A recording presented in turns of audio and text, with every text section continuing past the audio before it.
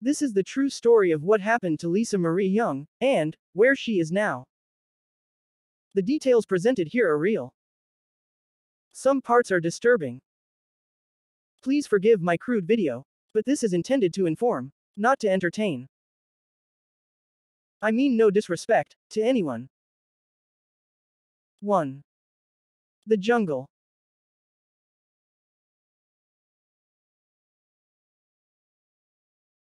Lisa shared a beer with her dad at her parents' apartment on Barron's Road. She said goodbye to her parents, then went home, right next door, to have a quick bath and get dressed before going out.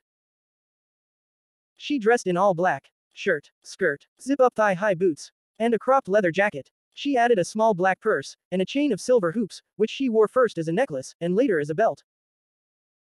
Lisa met up with her friend Dallas, and the two of them headed downtown to the Jungle Cabaret on Skinner Street.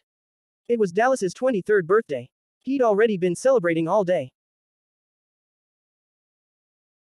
A group of Lisa's friends were just leaving, so they had a short conversation outside about how the bar was much slower than they'd expected for the long weekend. A man was standing nearby and overheard the conversation and joined in. He agreed that the bar was boring and he spoke of a big house party that was underway. Lisa's friends then left. She later said the conversation went something like this.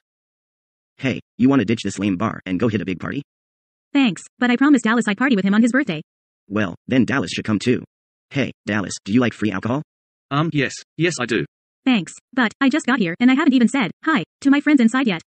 No problem, I don't mind waiting. Oh, thanks, but I'm gonna be a while. I've got lots of friends. That's okay, take your time. Dallas and I will be right here whenever you're ready. Hurry up, Lisa. Oh, okay, I guess. Lisa entered the bar alone at about midnight. Chris Adair, the driver of his grandparents' Jaguar XJ40, kept Dallas occupied outside with conversation about the car and about how awesome the party would be. Lisa did indeed have a lot of friends. They occupied at least half of the tables in the bar. During the next hour she made her way from table to table, visiting with everyone she knew. After a while, the driver sent Dallas into the bar to check on Lisa. This repeated twice more before Lisa finally agreed to leave. Lisa told a friend that she didn't want to go to the party, but she felt obligated. It was a 7-minute drive to the house party, at 827 Nanaimo Lakes Road, next to Colliery Dam Park. They stayed at this party for about an hour, before getting back into the car, and driving to a different party. This one was in the Cathars Lake area. Another 7-minute drive. Soon after arrival at the second party, the driver offered to go buy some food for the group. But he said he needed Lisa to come along to help carry it. Lisa agreed to help, but the driver didn't go get food. Instead they ended up at a house on Bowen Road. Around 4:30, Dallas got a call from Lisa. Sure enough, it's Lisa on her cell phone. I call her back. She goes, Dallas, I don't know what's going on. This guy won't bring me back. We're sitting in a driveway on Bowen Road, and he won't bring me back. We're just sitting here. She's like, I'm bored. I'm getting pissed off. Many people speculate that the call came from this driveway, at Bowen and Pride. The owner ran a small construction company. The house was later torn down by the city.